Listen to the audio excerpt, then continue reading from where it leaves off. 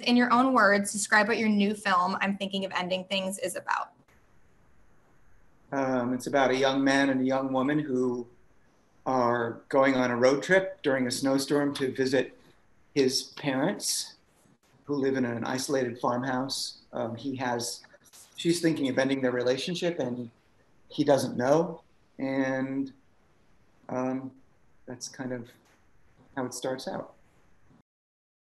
When did you discover the novel and what drew you to adapting it? Oh, I don't know. I don't know dates. I was looking for something to adapt and I read it and I thought it was, compelling and dreamy, which I liked, and it was small. So I thought maybe I could get financing for it.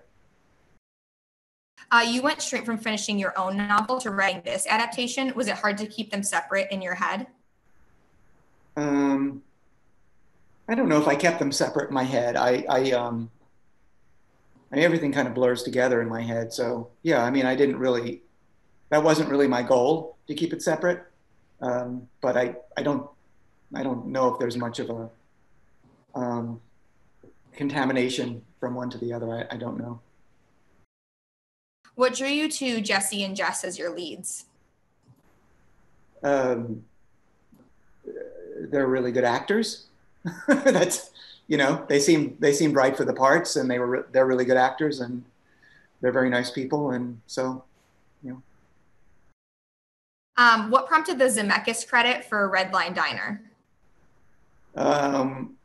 We just stuck it in there as a placeholder because we were looking to put an end credit on that film, and it was very funny to us. So we tried to get Zemeckis' permission, which he granted us, and we were allowed to keep it. What was the hardest scene for you to shoot? The hardest scene to shoot was the ice cream store scene, because it was a night shoot. It was our third night shoot in a row. We were exhausted and it was pouring, and our whole setup behind the ice cream store was covered in mud. That was probably 6 inches deep. So it was just a really stressful night. Everybody was soaked. Everybody was distraught.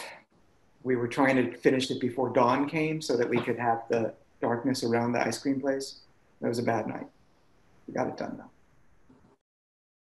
Is there any wrong way to interpret this film? No. Tell us about the ballet sequence at the end of the film. How did you go about filming the scene with Peter Walker? We hired him to do it, and he cast the dancers, and he choreographed it. And I went to New York and watched it in a rehearsal hall, and we talked about it. And then they came up to Middletown where we were shooting the high school, and we staged it in the hallways, and we made some adjustments based on the space that we were in. And then we filmed it. We filmed it with a Steadicam so that the cameraman could sort of walk around the dancers and give it some fluidity.